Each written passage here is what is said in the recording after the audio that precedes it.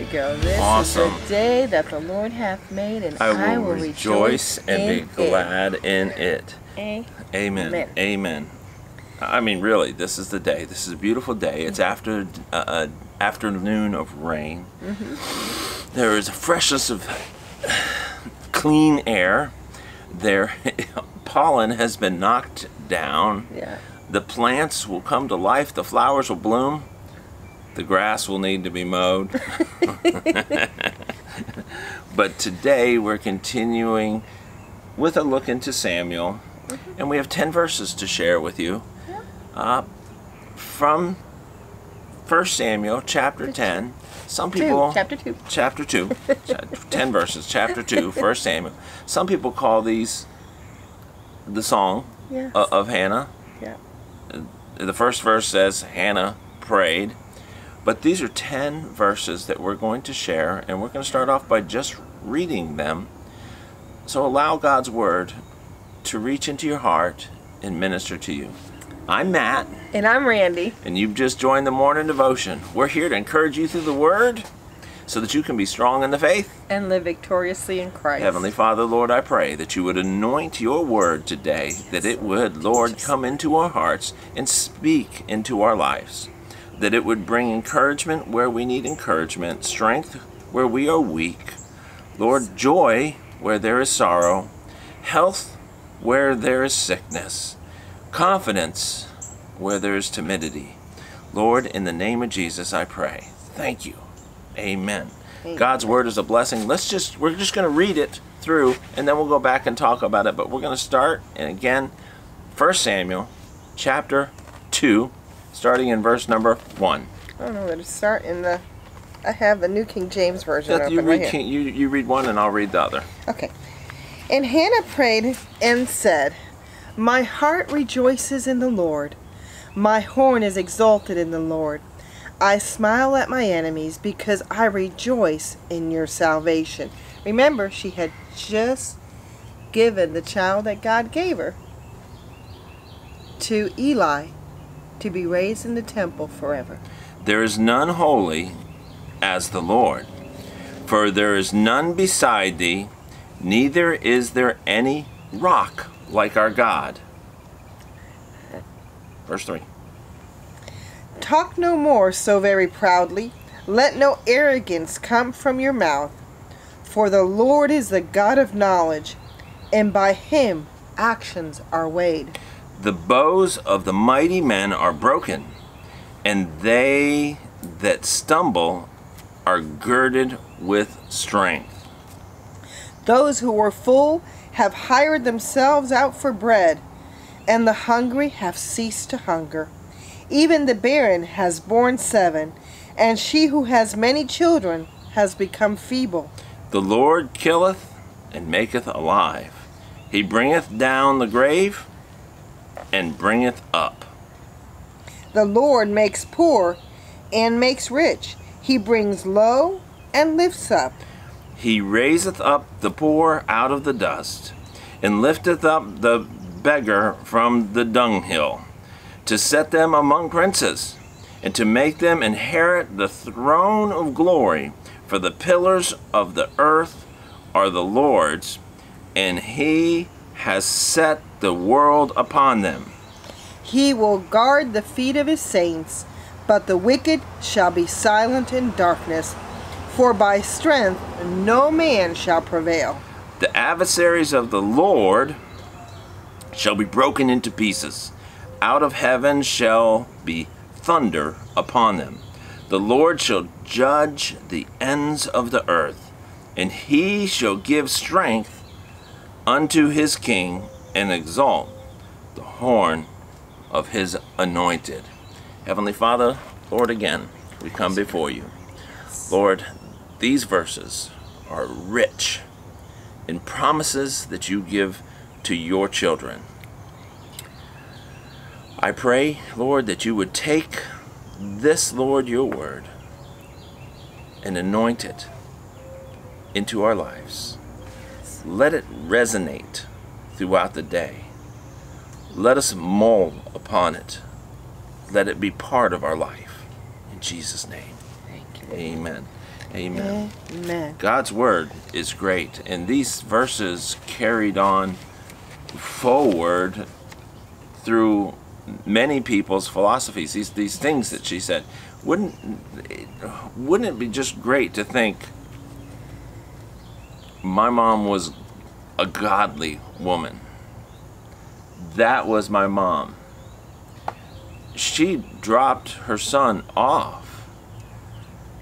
But this woman, Hannah, obviously had a very good and godly perspective in life. And it showed through the things that she said in these 10 verses. And you know, all of this happened out of a hurt, of a pain that she carried a long time. Because think of how many kids Penaniah had. So this wasn't something that just happened. This had been a hurt that she had carried for a while. Amen. And finally laid it before the Lord. The Lord heard her cry. The Lord answered her prayer, and she was faithful to keep her vow to the Lord and give back that child to him.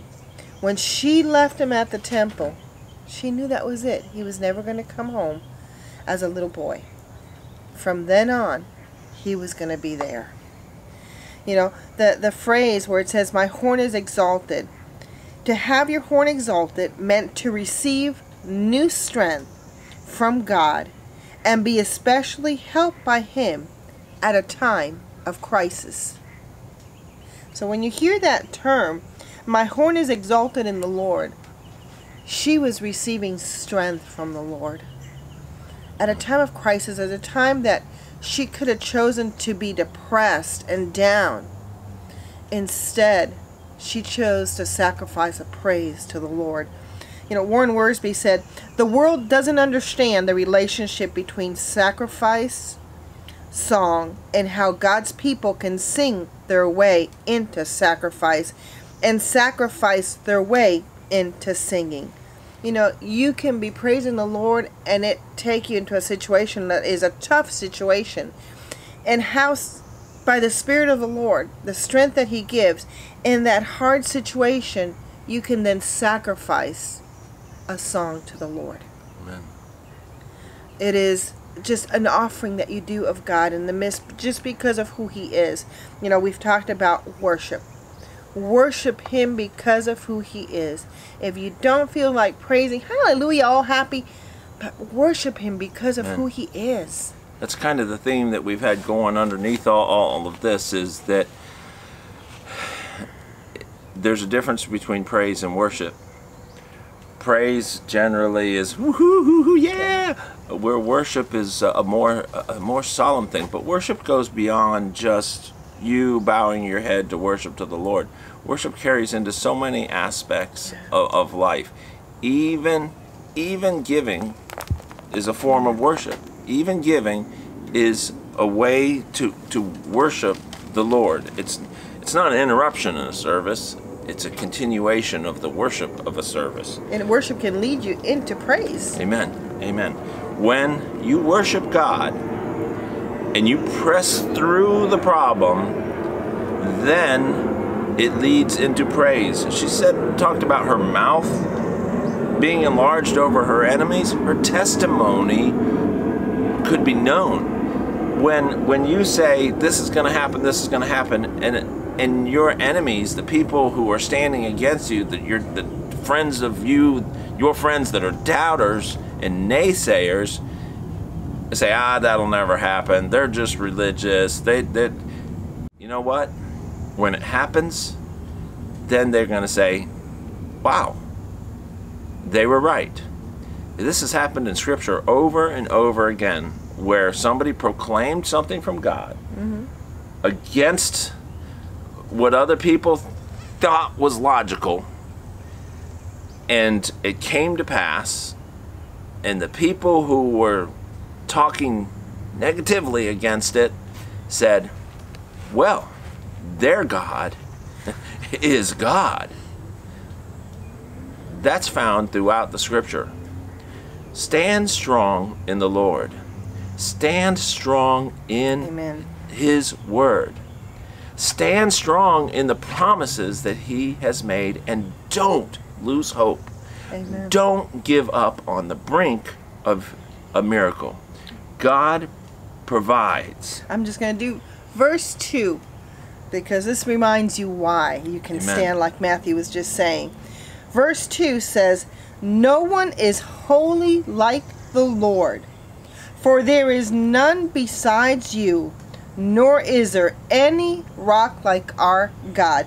All three of those were meaning the same thing. In Hebrew Amen. poetry, that was something that they would do sometimes. It wouldn't be that words would rhyme, but what they were saying all went together. It was the same idea being said in different ways. And that's what she's doing here. God, No one is holy like Yeah. the Lord, and there is none besides you, and Yeah. there is nor is there any rock like our God. So God is our rock. God is our foundation.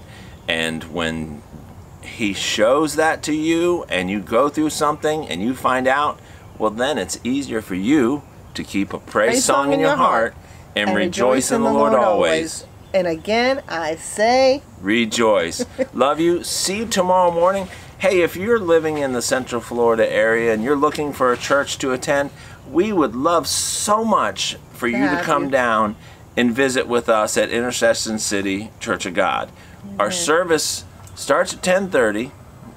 We start ministering at about 11, and usually we're done by about 11:35, 11:45 or so. It's a relaxed atmosphere, but we don't compromise the Word of God. So come on in and join us. We sincerely would love to have you there. God bless, and we'll hopefully see you tomorrow morning.